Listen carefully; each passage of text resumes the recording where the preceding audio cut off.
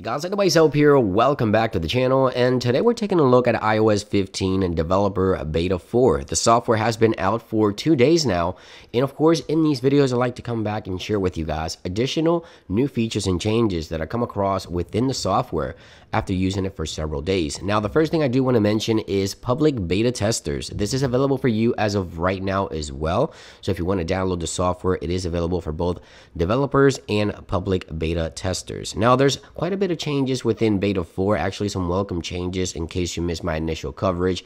Apple has changed the notification icons for the notification section here in settings. If we tap in here, there's also a new option here for notifications when screen sharing.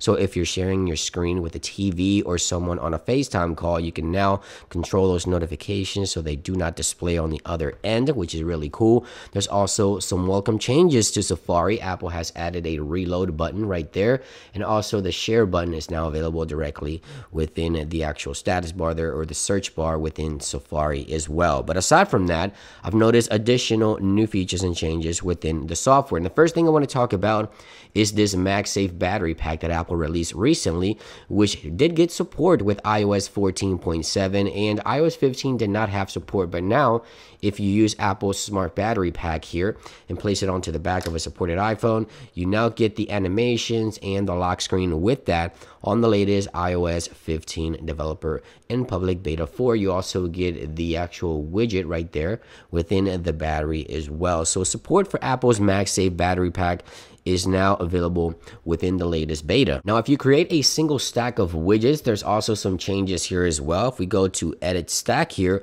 we now have a new smart rotate animation that applies when you go ahead and enable or disable the smart stack rotate right there. And you also have right here a new animation for widget suggestions as well. So if you click it on and click it off, you now have that really cool new animation for a single stack widget. So you can go ahead and implement those changes with new animations within the widgets. There's also new widgets in case you did not know. There's additional new widgets for the calendar and some changes to the news widget as well. Now, aside from that, there's also minor changes. If we go to the lock screen here, this iPhone is running a previous beta. So if we take a look here, take a really close look and let me know, what do you see different within the camera icon for iOS 15 beta 4 and previous beta here? Take a look at the camera shutter right there. It has a camera icon, has the little shutter on the top left, if you will, of the camera icon. Here, it does not have it. You see that little button right there that was above the camera icon right there.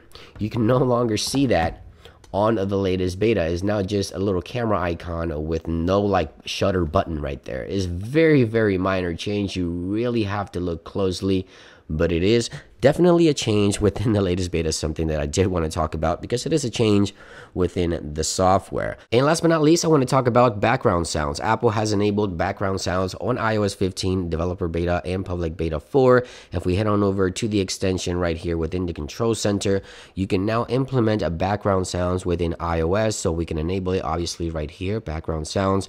And if we tap into this option here, we have different options to choose from. This is very, very useful, easily one of my favorite features, because it helps you stay focused and relaxed as you use your iOS device. Maybe if you're traveling and you're in a crowded area, this really helps you relax and stay focused on your device. You have to try this feature out for yourself. You now have the ability to enable it directly from Control Center.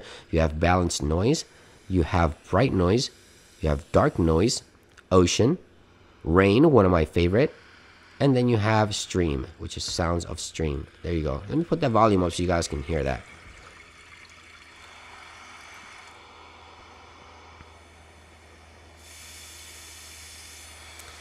It is actually very, very relaxing. Of course, the volume can be controlled here, right here, as you can see.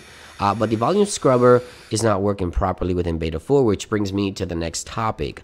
iOS 14 developer beta and public beta 4 does have several issues, like third-party apps continue to crash. For example, Twitter crashes for me every single day. And as I mentioned, the volume scrubber, or the scrubbers within the software, are not working properly, as you just saw there with the actual background sounds demo. Some of these scrubbers do not work as intended. You can move them around and the volume does not go up and down. As you can see, you can't hear the difference between the sound volume.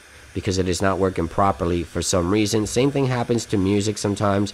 I'm not sure what it is, but yeah, it is something that's definitely an issue here. You see the volume's all the way down, nothing's happening. So yeah, sometimes the scrubber for the audio and media controls do not work as intended for whatever reason on the latest beta. But so far, the beta is looking good, although there's still some bugs as it is expected. There's a ton of improvements here as well. I like what Apple is doing. By the way, stay tuned for my follow-up video. This is my second follow-up. I usually have another follow-up a week later where I take a deeper dive. I'll talk about the battery, the performance, and any additional new features and changes that I may come across after using the software for a week. So stay tuned for that follow-up a week later. Thank you for watching. I hope you guys enjoy this video and have a great day. I'll see you on the next one. Peace.